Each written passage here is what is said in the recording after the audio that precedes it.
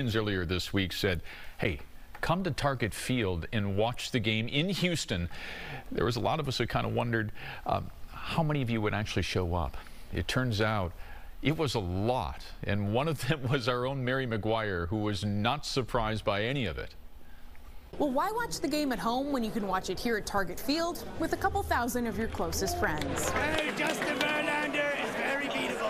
Their team was playing more than 1,000 miles away in Texas, but the stands at Target Field were still filled with optimism and enthusiasm for the Twins. We've won 2 playoff games in a row now, and it's like a new era of Twins baseball. Target Field hosted a free watch party for fans, filling up portions of the ballpark with folks who weren't afraid to brave the chilly October weather.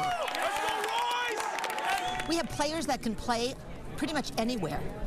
It's amazing. We're deep. And then the pitching, well. Sue Claire and her friends aren't just fans.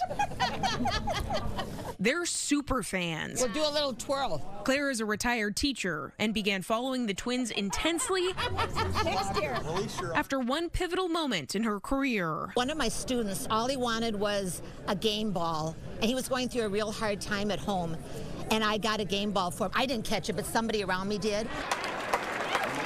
I brought him up on a stool and presented he gave me his mitt. It was amazing. Of course, Saturday's game did not go in the Twins' favor, but these Twins faithful aren't giving up hope just yet. We have World Series tickets on our phone, ready to go. You do? Yeah, ready to go.